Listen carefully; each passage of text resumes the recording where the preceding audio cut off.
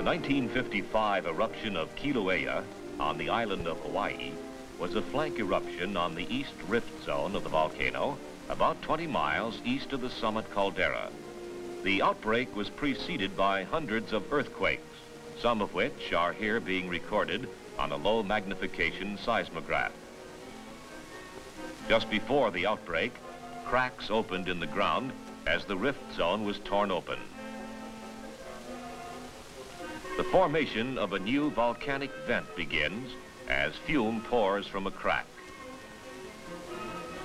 The fume is mostly a mixture of steam and sulfur oxides.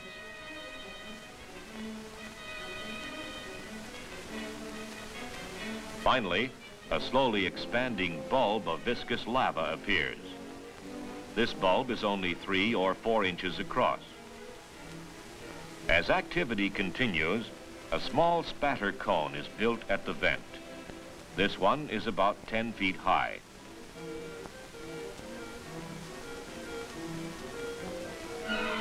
Showers of spatter falling on the side of the cone build it up.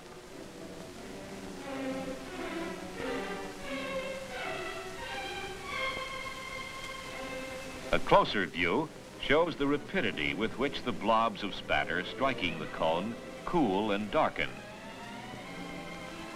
The cone built by this typical Hawaiian activity consists of thoroughly welded spatter. It is quite different from the cones of mostly loose cinder built by more explosive eruptions, such as characterize most continental volcanoes.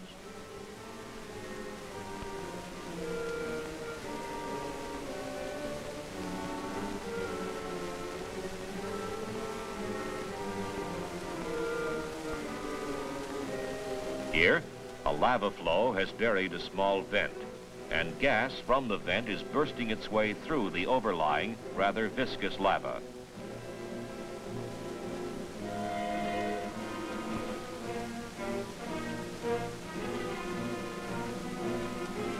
A small flow of pahoehoe, the smooth-surfaced or ropey-surfaced lava, issues from a row of spatter cones.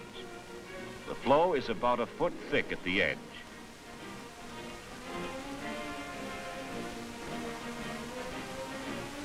The smooth or billowy surfaces are much more characteristic of pahoehoe than is the ropey surface.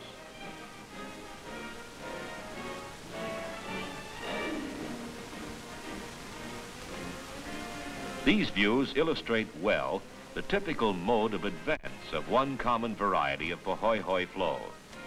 Larger flows of pahoehoe are fed almost wholly internally through lava tubes.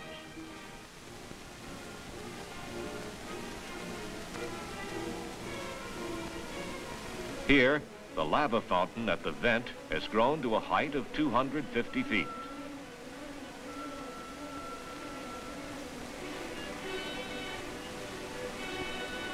And in this spectacular group, the largest fountain is 800 feet high, a great jet of molten lava playing for hour after hour. During this period, the rate of lava extrusion was about 500,000 cubic yards per hour.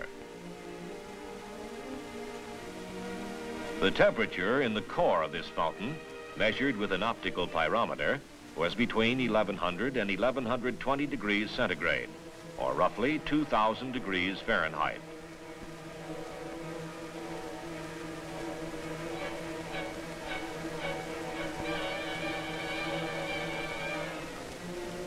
Still another great lava fountain, 600 feet high, plays at the top of a cinder and pumice cone of its own building. And here you see a dark cloud of pumice blowing away from the fountain.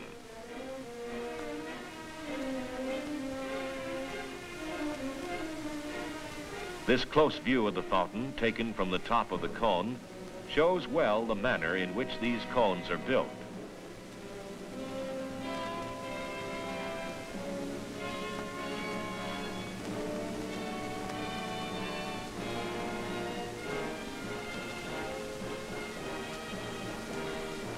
Fluid Hawaiian-type bombs striking the side of the cone kick up clouds of dust.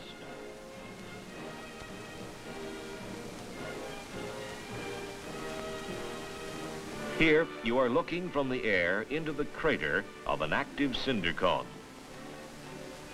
From a gap in the cone wall, a lava river, 25 to 50 feet wide, leads seaward, feeding the wide black margins and active front of an flow.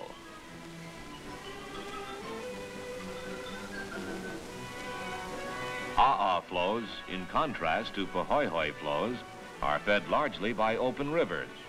Near the vent, this river of very fluid-appearing lava, 12 feet wide, spilled from a broad pond at the base of the cone to feed another flow of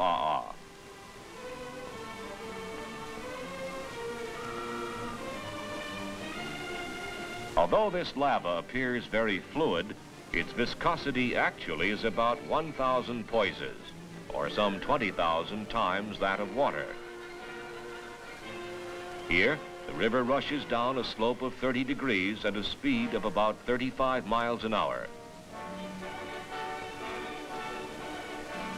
On a gentler slope, it moves more slowly. A close view of the river. Again, the river plunges over a steep slope, dividing and reuniting like a braided river of water.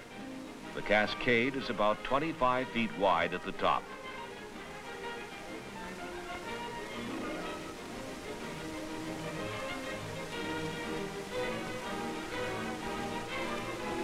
Clouds of volcanic fume and smoke drift across the surface of the river.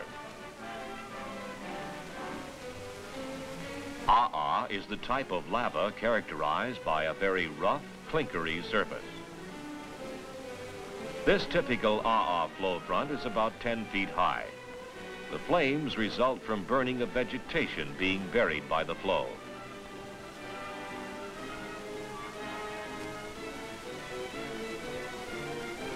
The lava flow pours onto a paved road.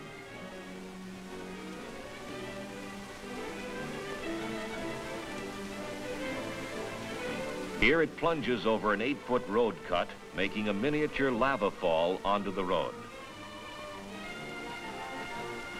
Note the bright incandescence of the lava, even in daylight.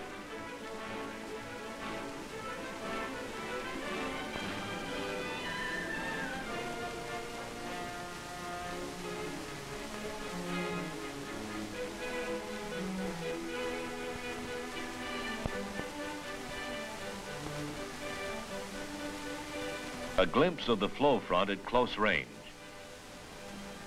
The flow moves on between piles of rubbish pushed up by bulldozers in clearing the land. The flow front averages 10 to 15 feet in height and is advancing about 1,000 feet per hour. It illustrates well the typical mode of advance of an flow. The flowage takes place in the internal, still mobile, pasty portion, visible here as the red part of the flow margin. The partly cool, black clinkery surface portion of the flow is merely rafted along on the mobile portion beneath.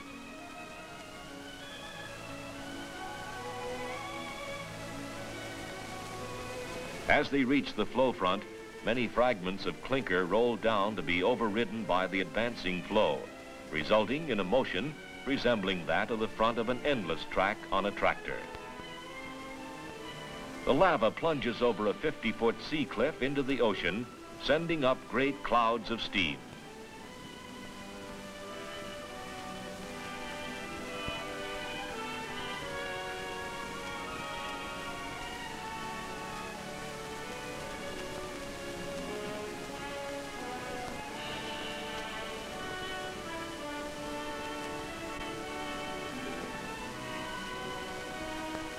Here, you see the steaming flow front in the ocean.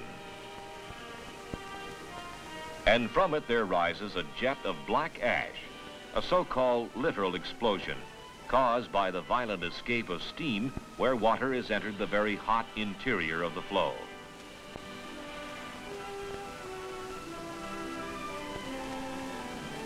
Tails of steam follow the larger fragments.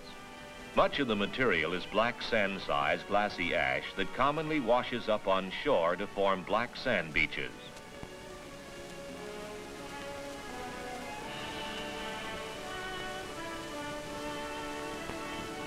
The steam cloud rises high above the boiling ocean. Boiling water, rolling clouds of steam, and many minor littoral explosions provide a spectacular climax to the course of the flow.